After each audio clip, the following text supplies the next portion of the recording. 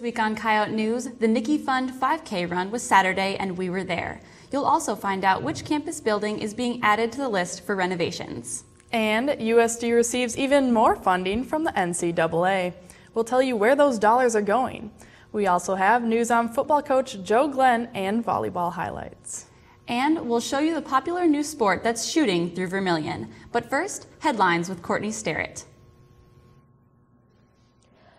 14 employees of the Bureau of Alcohol, Tobacco, Firearms, and Explosives and the U.S. Justice Department face disciplinary action for their roles in the botched Fast and Furious weapons tracking program. Fast and Furious has been blamed for contributing to crimes, including the murder of a U.S. border agent. Washington lawmakers voted to cite the U.S. Attorney General for contempt, but the investigation found no evidence that the holder knew of Fast and Furious efforts, and he was cleared of all charges this afternoon. A former death row inmate and motivational speaker is now accused of murdering his wife. After being released from death row in 1986 for a mistrial involving rape and murder charges, Joseph Green Brown made a living telling audiences how he was only hours from being executed on Florida's death row. Now Brown is back in jail, this time facing first-degree murder charges in the death of his wife. The South Dakota School of Mines and Technology president, Robert Wharton, died suddenly this morning. A neck cancer survivor, Wharton was cancer-free at the time of his death, but died of complications from cancer treatments earlier this year. The BOR has appointed Provost Dwayne Hernser as acting president. And those are your headlines. Thanks, Courtney. On Saturday, over 120 people attended this year's Nikki's Fun 5K run at Prentice Park. Coyote News' Brianna Clark was there. It's the 7th annual Nikki's Fund 5K Run Walk. As part of National Suicide Prevention Week, the event helps raise money and awareness for USD students in crisis situations. Well, Nikki's Fund was started because I lost my daughter to suicide in 2005. And I wanted a way to reach young people. And I thought, well, the University of South Dakota would be a good place to start that. This year's 5K Run Walk is in memory of Stacy Myers, a USD ADS major and Nikki's Fund volunteer who died in a car accident on June 16th. The front of the 2012 t-shirts will state 2012 Walk Run in memory of our special volunteer, Stacy Myers. The important thing to remember is that our brain is an organ, just like our heart, just like a kidney, just like our liver. It's an organ. And sometimes things happen to our organs. You know, it's easy to talk about when somebody is dealing with those medical diseases like cancer or kidney disease, but no one wants to talk about or be a part of suicide. Well, it's a real thing, and it happens in this community and in this state. 139 people died from suicide last year. That's too much. That's too many. So we're here to talk about it and support others who might be struggling. For Coyote News, I'm Brianna Clark. If you and your classmates have been debating which student organization to join, you might want to check out the brand new Speech and Debate team. Students can participate in 11 different speech activities. They break down into 3 areas: limited prep, interpretive, and prepared speeches. You can also participate in parliamentary-style debate and use common knowledge to persuade the judges. The first tournament is scheduled for the first weekend in November at Bethany Lutheran College. Practices are held Tuesday nights from 6 to 9 in Beacom Hall, room 206. For more information, contact advisor Shane Semler of the Communication Studies Department. For the 22nd straight year, the University of South Dakota is ranked as one of the best national universities by U.S. News and World Report. USD President Jim Abbott gave the State of the University address this afternoon. He says that this national recognition is really a tribute to the people and programs that make USD one of America's best universities for so many years in a row. USD was ranked on undergraduate programs, PhD programs, athletics, and campus activities.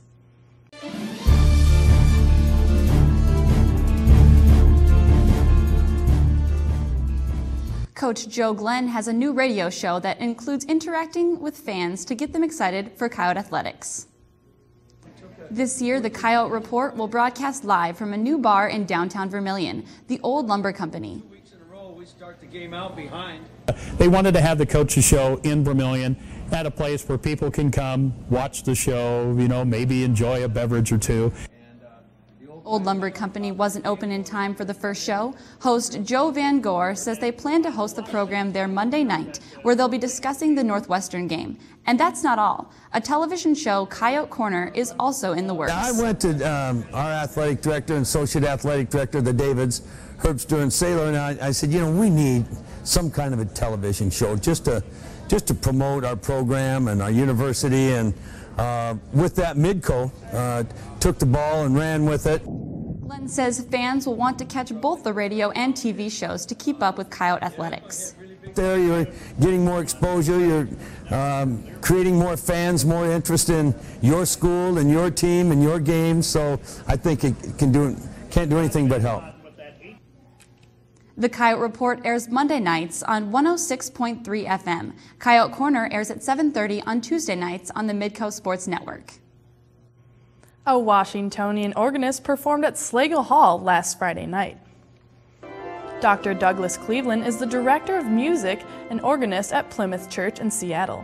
He's performed in several symphony orchestras and has played in 48 states. Many of his performances have been broadcast on National Public Radio, the BBC, and the radio program, The Organ Loft. He's now teaching courses in the sacred music at the University of Washington School of Music. Dr. Cleveland's next performance is October 21st in North Carolina at the Duke University Chapel. On this week's Coyote blog, Chris Jessen wonders whether or not you should care about this year's election. The end of the world is coming. Or that's what will happen if you vote for the wrong candidate anyway. If you haven't turned on a television lately, you might not realize it's campaign season. That ritual torture we must suffer through every 4 years where our televisions and airways become filled with filth flung by all sides of the aisle. What was a campaign of hope and unity last time has become a crusade of misinformation, ridiculous hyperboles, and hyper-hypocrisy, where if the other guy gets elected, America will be a wasteland by 2016. Where instead of talking about the issues, it's centered on guffaws. It's no longer about talking about why you're better, it's about proving the other guy is worse. But the problem with choosing the lesser of two evils is, you're still choosing an evil. So if you want to make an informed decision this November, you're going to have to turn off the TV and actively seek out the truth about both candidates. In the end, it doesn't matter though. According to the internet, the world's going to end in December anyway. For Coyote Blog, I'm Chris Jessen. After a campus-wide forum to discuss the smoking ban, the Student Government Association has decided to take action. SGA President Alyssa Van Meeteren says students in attendance supported an aggressive approach. Van Meeteren says this means the SGA will present the Executive Board with an October 2nd deadline to either defeat or accept the smoking ban, which passed through the SGA last fall. Van Meeteren says SGA can only pass resolutions. They must then be approved and enforced by the Executive Board. The Executive Board is made up of President Abbott and the school's vice presidents.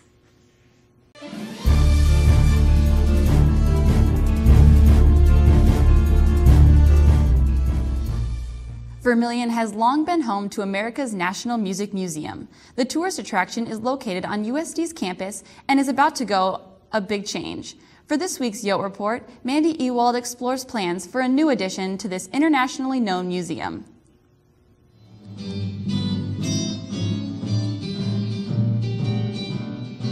The National Music Museum, located right here on USD's campus, has gained worldwide recognition for its musical instrument collection.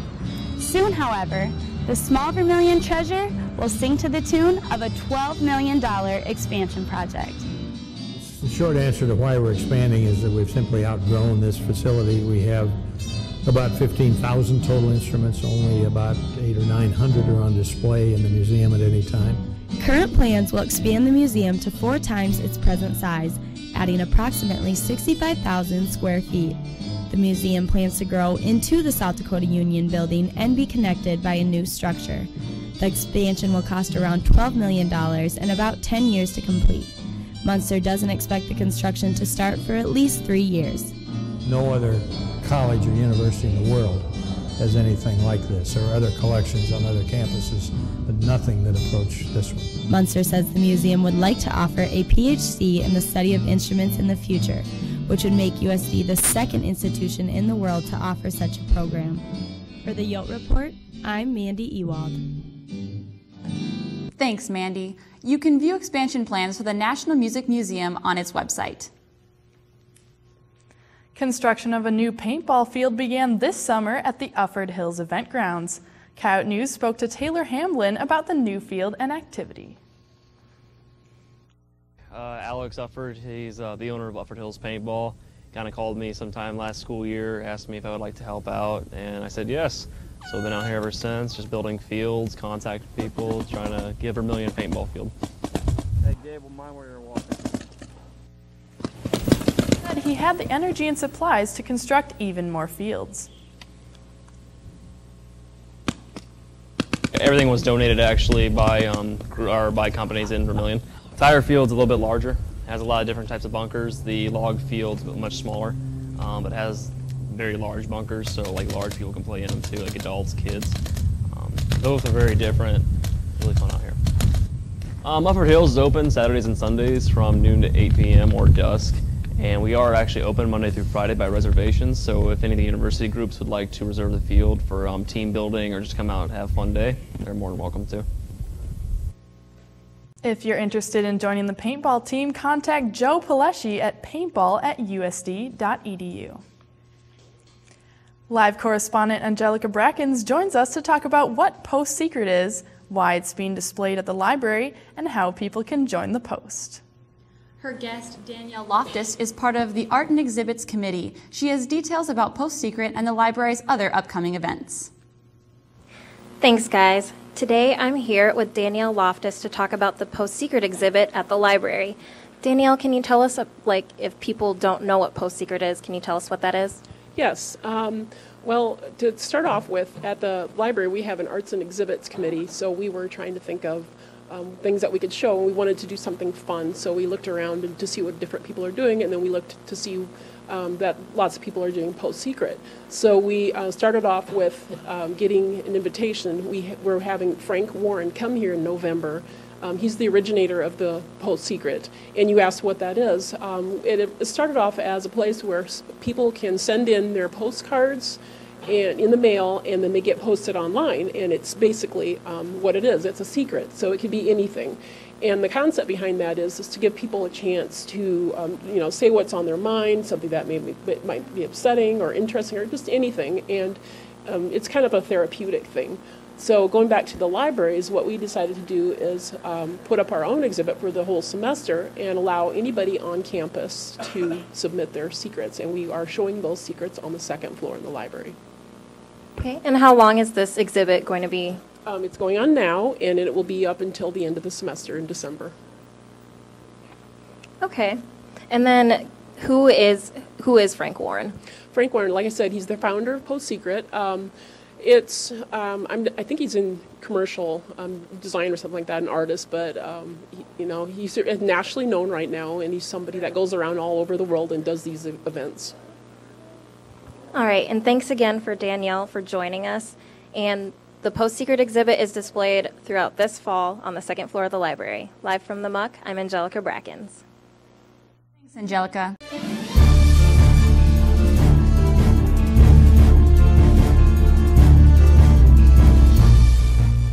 Today on Coyote Sports, USD is raking in the big bucks since its transition to Division I. 2 Coyotes are receiving conference honors, and commentator Taylor Moore delves into an NFL player's troubles. But first, sports headlines. Courtney? Thanks, Abby. After being convicted of 45 counts of sexual abuse in June, Jerry Sandusky's sentencing date finally has been set. Before the sentencing, October 9th, a hearing's been scheduled to determine if Sandusky should be classified as a sexually violent predator. The 68-year-old is expected to be sentenced to prison for the rest of his life. Major League Baseball has opened an investigation into the antics of the Toronto Blue Jays shortstop, Yunel Escobar, was spotted this weekend wearing eye black strips with a homophobic slur written on them. He says it was a joke. The Blue Jays are suspending Escobar for 3 games. And those are your sports headlines. Thanks, Courtney. The athletic department is bringing in $3.5 million each year since USD began its transition to Division I in 2006. That increase means an added $1.5 million in athletic scholarships and another $1.5 million in coaching salaries. Over that same time, the university has nearly doubled its contribution to the department from $2.4 to $4.5 million. Outside donations also doubled in the past 5 years from $475,000 in 2006 to almost $1 million last year. Athletic Director David Saylor says the transition is the main instigator for the increases, as well as a renewed passion for USD athletics. And knowing that we finally have a sense of permanence in who we're playing and establishing rivalries once again that haven't been here in a long time, and getting those teams to come into the Dome just adds to the fire. Saylor says that over $1 million in student fees went towards facility maintenance last year. A Coyote received conference honors this week after a dominating start to the Summit League schedule. Volleyball outside hitter Kendall Crittenbrink had more than 40 kills over the weekend against Western Illinois and IUPUI. Crittenbrink also had 6 blocks last week and ranks first in the conference in points per set. The women's cross-country team received a top 20 ranking in the Midwest Region poll this week. That after finishing second at the Woody Greeno Invitational last weekend. The team is 15th in the polls released by U.S. Track and Field and Cross Country Coaches Association. The Coyotes also won the Creighton Omaha Classic earlier this season. The football team might be on the road this weekend, but that's not an excuse for fans not to attend the game. The Student Government Association is sponsoring a bus to Chicago to watch the Coyotes take on Northwestern on Saturday. They sold over 100 spots for students. For one low price, the fee includes travel, a 2-night hotel stay, and a game ticket. Just because you're not a varsity student athlete doesn't mean you can't play sports in college. Coyote News' Cassie Bartlett is live at the Muck with more info on how students can participate in intramurals. Cassie? Thanks, Abby. I'm here with Samantha Lowry, who coordinates all of the intramural activities at the Wellness Center. Samantha, how has turnout been this year? It's been pretty well. We're starting to use imleagues.com, which is an online service that lets students sign up for free, and it kind of helps me figure out who's coming to what games and how many participants I have for each sport. Do you have any new sports that you're offering this fall? Yes, we're doing our standards like football, basketball, volleyball, and soccer, but we're going to be adding paintball, so hopefully that will have a great turnout. Are you using the new paintball field that was just spoken about earlier in the newscast? Absolutely. I've been working with Taylor and Alex at Ufford Facility to make sure we have a tournament set. So it's October 13th and 14th, and it should be a lot of fun. All right, awesome. Well, thank you so much, Samantha. If you're interested in learning any more about intramurals, you can check out the Wellness Center website. For Coyote News Live, I'm Cassie Bartlett. It's Cassie. On this week's More Sports, commentator Taylor Moore goes head-to-head with an NFL player. Chad Johnson, a former NFL wide receiver, has been in trouble with the law lately. Known for his talent on the field and his comedy off the field, Johnson is often in the media spotlight. But now he's caught some attention that's left him without a football career. Johnson was married to reality star Evelyn Lozada, who appeared on VH1's Basketball Wives. The two met on Twitter, and it was all love after that. In the public eye, the relationship appeared to be pretty good, but I guess there was more going on behind closed doors. Johnson was recently slapped with a domestic battery charge. This all happened because the two were arguing over a receipt for condoms, and Johnson reportedly headbutted his then-wife Evelyn in the head. If convicted, Johnson faces up to 1 year in jail. My advice for the former couple is to keep one's hands to themselves and don't look for love on Twitter. For more sports, I'm Taylor Moore. Thanks, Taylor. And that's all for Coyote Sports.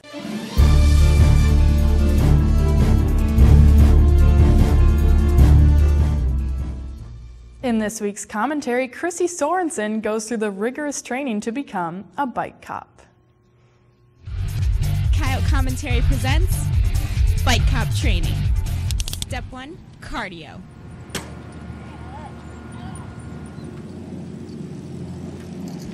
Step 2, high-speed pursuits.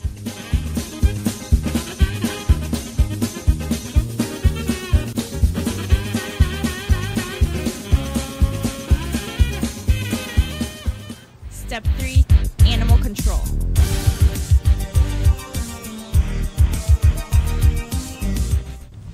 Step 4, surveillance. Hey!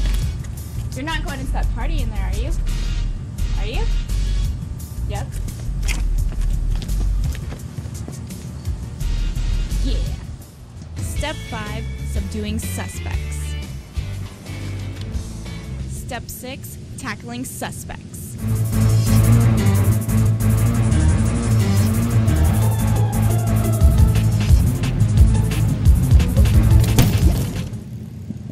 Oh, get down! You have the right to remain silent. You have a right to an attorney. You know what? I'll let you off with a warning this time. You hear me? For Coyote Commentary, I'm Chrissy Sorensen.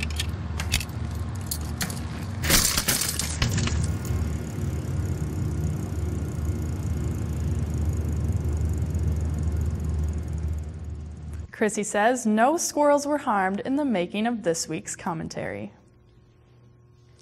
After receiving a large percentage of votes in last spring's SGA poll, the restaurant chain Chick-fil-A is coming to the University of South Dakota. But now some students are having second thoughts after its CEO took a public stance on gay marriage. On this week's Out and About, we asked students their thoughts about Chick-fil-A coming to campus. I actually don't support Chick-fil-A coming to campus, and I don't think that we should support bigotry against certain types of people. I think it's great to have different options other than Aramark, because I know a lot of people at the university don't like it. I really honestly don't care. I mean, it doesn't make a difference. It's Chick-fil-A, it's not Aramark. My thoughts on Chick-fil-A coming to campus is I already can get boring chicken sandwiches from like 6 other restaurants in town. We do not need it. I'm actually pretty excited about it. I really like Chick-fil-A, and their food is very good. To me, it really doesn't matter. Them supporting, I guess, anti-gay rights movement would make me hesitant to purchase Chick-fil-A, but I know that we already have a contract with them, so I don't know how much, I guess, it would cost to break the contract with Chick-fil-A that we already have. I believe it'll definitely draw in more money for the university. I think the students would really enjoy it. Oh my God, I love Chick-fil-A, so it's like heaven is coming on campus. It's food, people. Deal with it! A new issue of the Volant hit newsstands today. Pick up your issue to read about Greek numbers on the rise and board requests more funds for students. Those stories and more can be found on volantonline.com. You can also check out the Coyote News link on the page. That's all for Coyote News. Don't forget to check us on Facebook and Twitter. Have a great night and a good weekend. We'll see you next time.